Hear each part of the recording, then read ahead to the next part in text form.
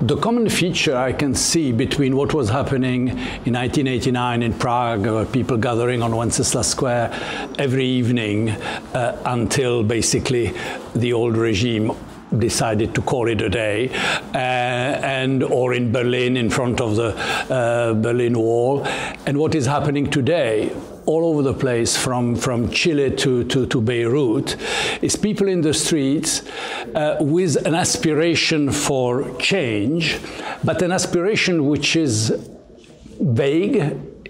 It's an aspiration to freedom, but that can go in many directions. And that is, I think, perhaps the one common feature, the unpredictability of the outcome.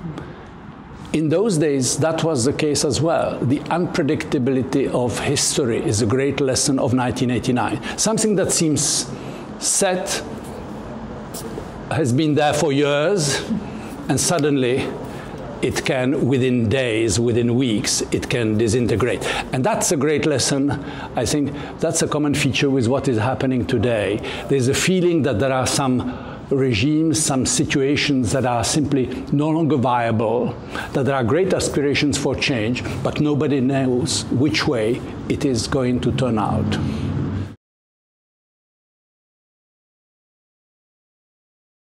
One thing is to say, oh, there's unpredictability of history and there is aspiration for freedom or change, etc. Another thing is, well, what do you do with your freedom once you've gained it? And that's the big question after 1989. In fact, this is why it's worth debating it today, because it's sort of 30 years after, you can have an assessment of that. Think for yourself, try to see what are the fundamentals that the movement in a particular country stands for. Don't just try to imitate what exists elsewhere. Because, of course, there is a similarity of the movements, people in the streets, they want change, they want democracy. But then, once you have that freedom, what happened after 1989, if that is my view, is perhaps too quickly.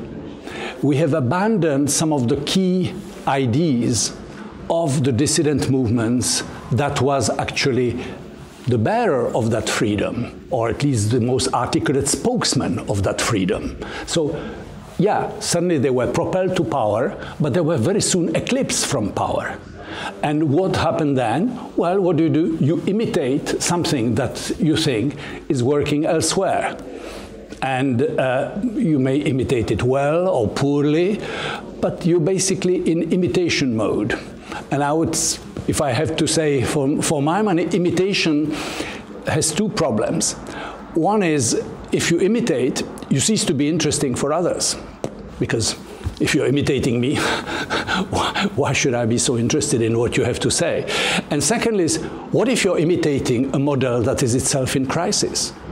So you then reproduce the crisis of that model. So I would say the lesson of 1989, think for yourself. Each movement has to reinvent its own ways, its own forms of democracy, its own forms of change that is adaptable to the particular circumstances, and perhaps come up with something different, something new. We cannot simply replicate a model that is now pretty much exhausted, very tired elsewhere.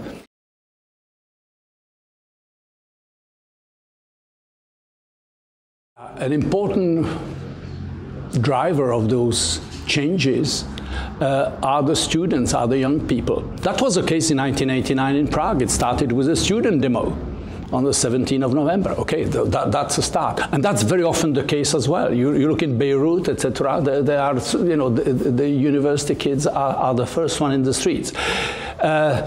So yes, there is then, they are very good at articulating the demand for change.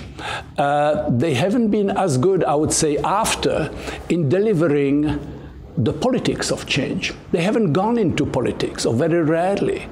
So the question is, will these new movements that are occurring elsewhere, will they produce a new kind of politics, new forms of political engagement, new kind of political thinking, and new political leadership? That has not happened in 1989 in Eastern Europe with the young students. They were out. And I remember Vaclav Havel saying, each time we were grumbling about how the situation is not going the way he was expecting, he would say, oh yeah, but there will be the young generation, they will see it differently and they will make sure it works. Well, we're still waiting.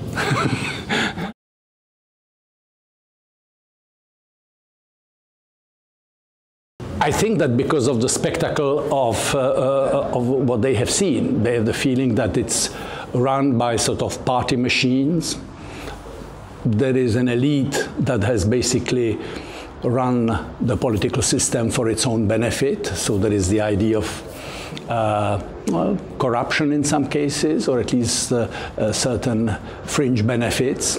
And the idea that politics is no longer, you know, the service of the public good, but it is often for private interest. And so the idea that suddenly politics again has become something that you don't want to touch with a barge pole. So, except when there is a crisis, so suddenly they say, okay, enough is enough, and we have to re-engage again. And this is what's happening. It's happening in Prague, it's happening elsewhere. There will be a demonstration that is called, I think, for the 16th of November, etc. So, the young people go back into the arena when they feel that the system is no longer capable of change itself.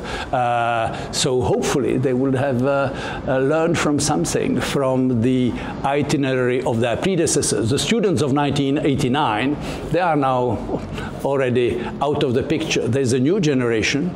They are all in their early 20s. They are students. And I'm very curious to see what they come up with.